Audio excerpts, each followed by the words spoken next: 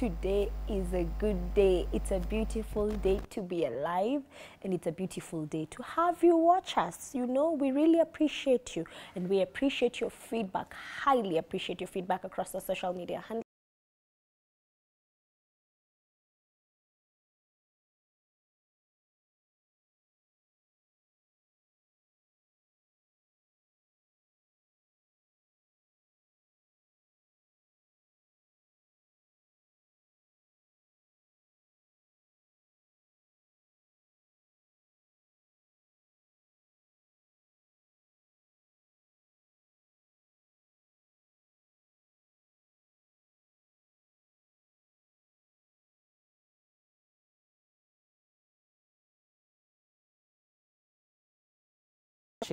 But thank you very much for having me here.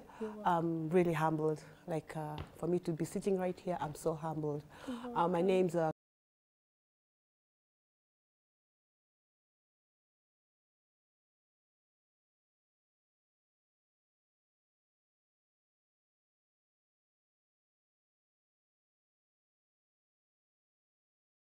Mlembe.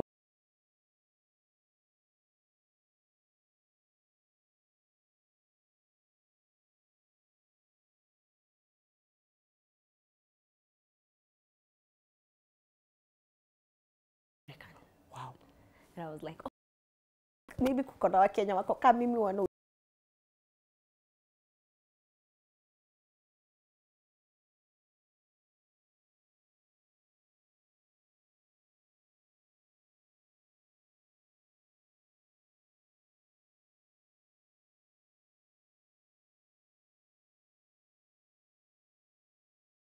Do music hobby, not as a profession, but as evangelizer. I'm an evangelist.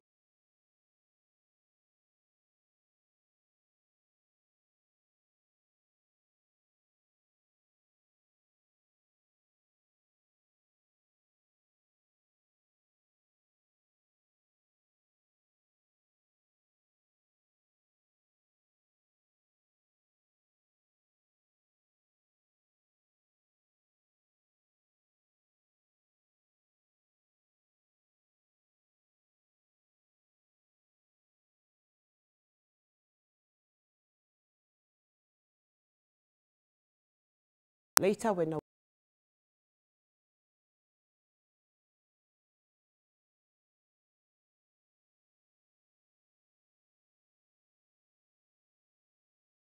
I didn't imagine here and talking about music, I would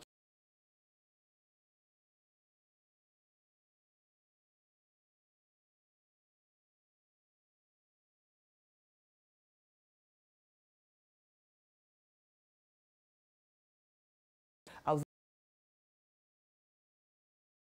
yeah, and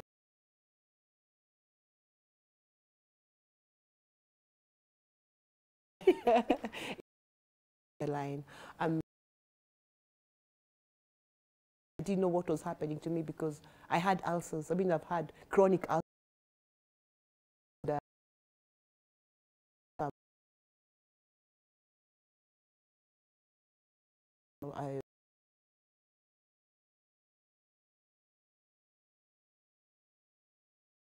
sick ulcers because all the time there's this particular time when they became very severe. I was collapsing and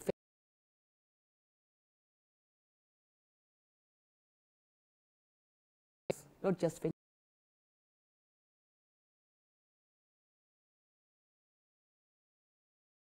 they like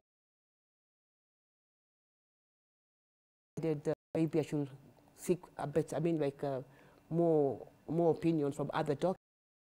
I was sent to a cardiologist after.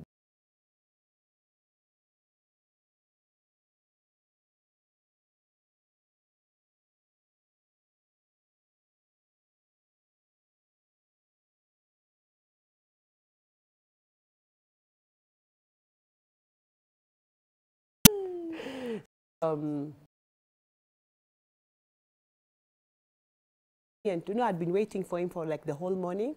So he looked, told me, "Oh, Gonja Sana." I was like, "I'm here." Now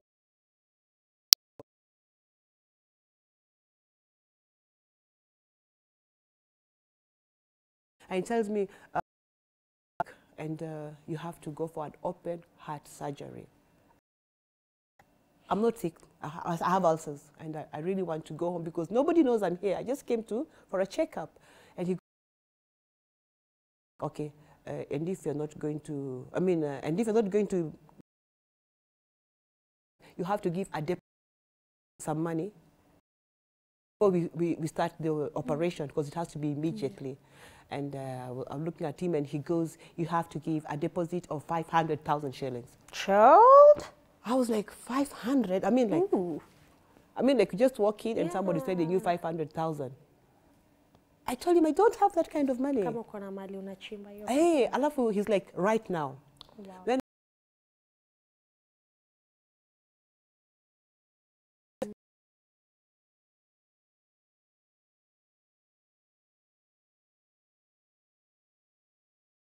patient yet. You have not treated me. So what am I signing that, what am I signing? And he goes, no, you have to sign. I told him, no, I'm not signing. Let me go home, then I'll come back. I mean, like, why is he forcing me to sign? I'm not his patient. Then I thought maybe he wants to hold me because of the 500,000. He wants. Yeah, I was like, no, I'm not. But I'm a bit scared. Then he goes, okay, because I was really sick and my breathing was being compromised. And then he goes, okay, now you have to take this medication, then you come back. I looked at him, I told him, excuse me, sir, can I please have something to sleep? Because all this time I couldn't sleep. For like 2 weeks I could not close my eyes. So I was really tired, my body was shriveled, I was really bad. And he goes, he looks at me, I told him, can I have some medication like to make me sleep a bit? I just want 1 minute sleep only, I just close my eyes. Looks at me and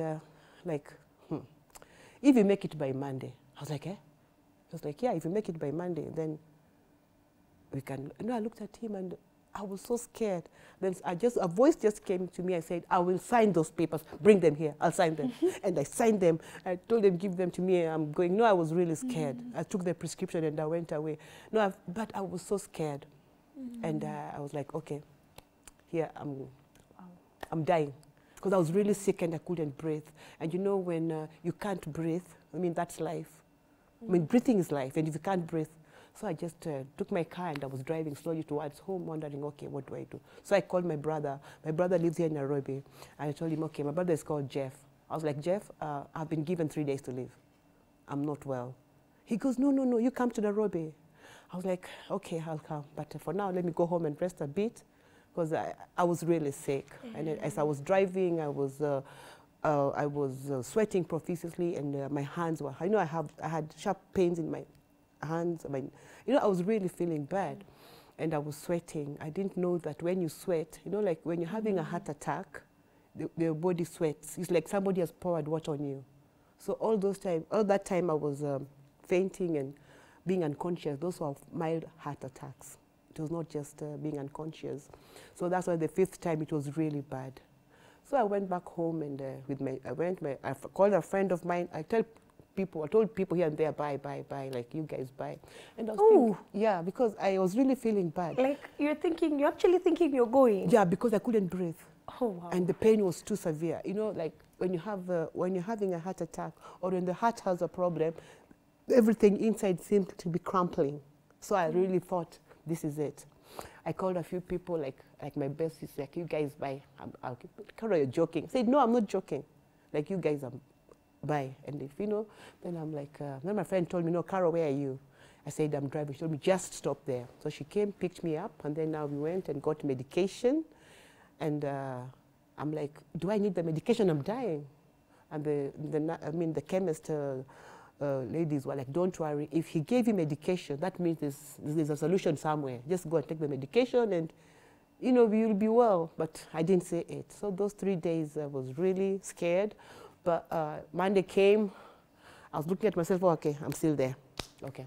Then I tried to confess and repent, Jesus, forgive me, because when you die, you have to repent. I've told people bye. I'm trying to repent. I'm trying to remember what I've done, which is so bad that God. I want to go to heaven, hey. But I can't Oh, even, wow. I can't, I can't, I can't talk. I mean, the pain is too much. So I was just like, God, even if I'm not saying I'm confessing, I'm doing it in my mind. Just listen to me, like, I'm sorry, I did this. I'm like, what did I do wrong? And go to hell. Anyway, Monday came, and then I said, okay, I was still alive. And I thought maybe now I should go to Nairobi. So I went to the bank so that I can pick some money and, So I couldn't climb the stairs. So I called the bank manager, like, help me here. He comes and he said, Carol, what's happening? Because I really looked bad. So I explained to him, and he told me, just go home. Just go home, I will do everything for you. Because I really looked bad. I'd lost weight. I had changed. I was gray. I just looked terrible. So I went home, then he calls me and tells me, okay, there's a doctor who is also a banker here with us, and I've told him your situation, and he wants you to come and see him, like, immediately. I was like, okay, fine. But then I was like, do I go? I mean, after all, I'm dying. What's the point of seeing another doctor? I was really feeling bad. But I went to the doctor. He examined me, and this one really examined me properly, and I saw he did the ECG, the echo, everything. And I knew, okay, at least I knew whatever he tells me, it will make sense because he has examined me. The other one just looked at the report. So, but the report says a lot I didn't know. That's when I realized the 5 times I was unconscious, it was not just, it was a mild heart attacks. So he looks at me and tells me, lady, I'm so sorry, but from now, kneel to mouth. You have to go to hospital. I told them, I don't have money. That's the first thing.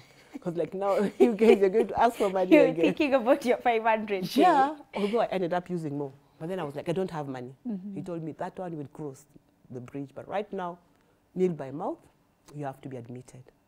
And just take it slow because we'll do it in the morning. It was in the evening. So I was fine. And the next day, I was on the operating table. As we speak to you now, it is 5 years down the line. I have 2 stents in my heart. I live on medication, but I thank God. You're here. That's what Here matters. I am talking about it. We give you some tissue. That's why I always have a show. I'm sorry. So that's my story. And after that, after it took me like 2 years before I was normal again, because the pain, something in the heart, it's a foreign thing. So it takes time for the body to get used. And then later, I went back to, although it will never be the same again, it's not normal, but I still do my stuff here and there. I can't do heavy stuff, but I still do everything. And without knowing, nobody ever knows what the problem is. Yeah. So one day I would just, and then I was telling God, every day I kept on telling God, thank you. Every day I kept on telling God, thank you. And then and I kept on saying, I sing. So I was singing, and I started singing, telling God, thank you. And one day I'm driving with one of my sons, like somebody who's very close to me. To me, is like my son. And we were going to do some project somewhere.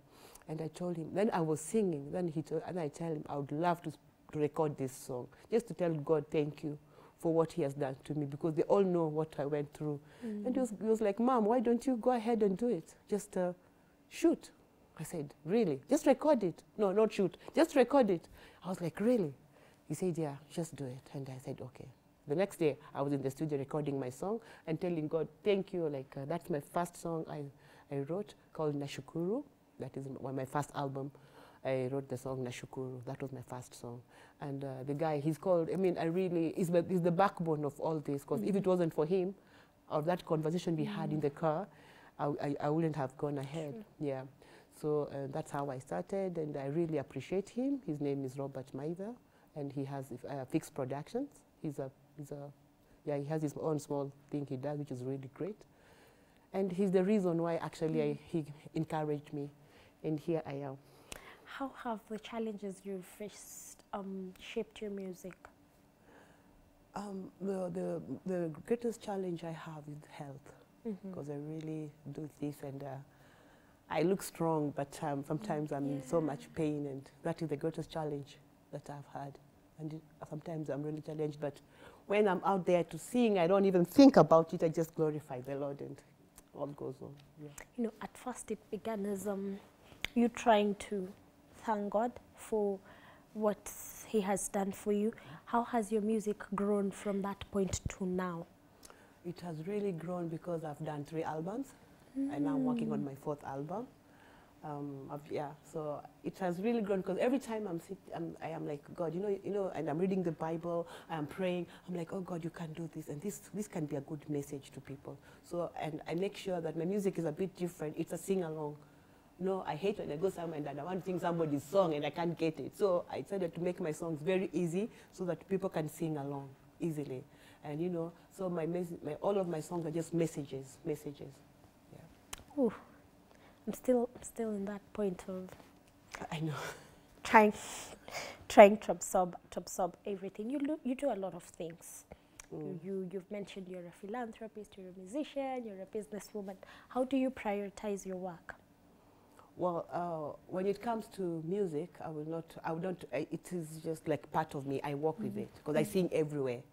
Whatever I'm doing, I'm singing, and because I don't do this as I do this as a ministry, not as an industry. Me, I'm just evangelizing, you know, because I'm trying to make people to know out there what God can do. Because actually He can. You know, I used to hear things, and you know, God can do. You know, I never believed this. He really gave me a second chance. So what I do, I'm evangelizing. I'm a minister. I'm ministering. So for me, that is something that works with me. Then when it comes to my reach out project, I just reach out to the children in the slums, just like that. So it's not heavy at all at me, not heavy. And my business, I have a small cultural center where, so I don't have to be there. So I can balance, But my priority is giving thanks to God and telling people out there what God can do. Ooh. What would you have told your younger self? No, if I had known how sweet it is to sing, I would have started singing those days. Because I used to sing a lot, and right now I think I would have been known all over the world because I love singing. But I would really have, yeah. I wish I knew. What mistakes would you want to correct? Probably you did in your younger years. Oh my God, there are so many. If I start listing up, I don't even know where I'll start. There are many Give us things. 1 or 2. I was never patient. Very impatient. No. Yeah. Describe the story of my life. Yeah. I was very impatient. I wish I was patient. Maybe things would have gone better. I was very impatient. With every decision that I took, I was never patient. So that Carol. You have a Miss song. Hour too. It happens. You have a song you've released recently. Yes. You want to talk about it as we close up? Yeah, actually this song, you know, the way you described me when I walked in here, you thought I was not Kenyan. Yeah. And everywhere I go, nobody believes I'm Kenyan. I tell them, hey, I'm Kenyan. You know, until I speak that, you know, and I just try to make it like, hey, I'm a Luya. And nobody believes me. I did my first song, it's called Calvary. But then it didn't, people kept on saying, oh, look at the way you sing, look at your accent. I'm like, now which accent it is? I tried to tone down. But I said, anyway, sorry, it's just in me. I didn't go to those schools. I'm just anyway. So I decided, okay, this time I'm going to do a Luya song. You know, Luya song, kabisa, like my mother tongue. And the song is called Langa Yesu, like call to Jesus. In every situation that you are in, just call to Jesus. Just call on Him. And the song, that's why the song in Luya it is Langa, call, and Jesus. So it says, call to Jesus in any situation, He will be there. Yeah, and it's a Luya vibe, so I really want people to. Yes. I've seen the vibe is a bit Luya. Ooh, yeah. That's amazing. Something we should look forward to, a project or music you're doing? Just let me not let the cat out of the bag. It will so be it's a surprise. Big surprise, yes. Amazing, amazing. Thank you so much. Thank you. Unfortunately, we have to wind up this session, but I would want you to give your parting shot using that camera. Tell us something, a parting shot, and also give us your social media handles where we can find you. Na usalimiane Waluya, mnapenda salamu. Oh, sana, already I'm itching. Yes, when I just say salamu, parting, I'm thinking of salamu. Anyway, I appreciate all the viewers who are watching me, and I say that thank you for listening to me, and I love you all. And remember that what they say that the doctor can say, but God is the final answer. It is really true. I stand up to be guilty. And another thing I'll say, I would like to thank Tukuza Award crew. They're the ones who are behind my media tour. I really appreciate them, and because of them, I couldn't be here. I didn't even know some things are done. Till now, they came into my life. I really thank Tukuza Awards. I thank you so much. I thank you so much, Fix Media. I really thank you, Fix Production. And all in all, I thank you all, and for having me. I'm so humbled. And may God just bless you and be with you at every part of your need. Sing for us that Lunje song, a part of it as we wind up. I actually stand. Don't go too far because of the mic. Sing anything. I don't have to go along, eh? No. Shibalani shimwami ughariata we injira iho shibalani shimwami ughariata we bulabu buliza langa Yesu langa Yesu langa Yesu langa Yesu langa Yesu langa Yesu langa Yesu langa Yesu langa Yesu langa Yesu. Thank you. Langa Yesu. I don't have musical notes in me, but thank you so much. Thank you. I'm humbled. Thank you for making time. Thank Do you. not touch that dial. More is coming up.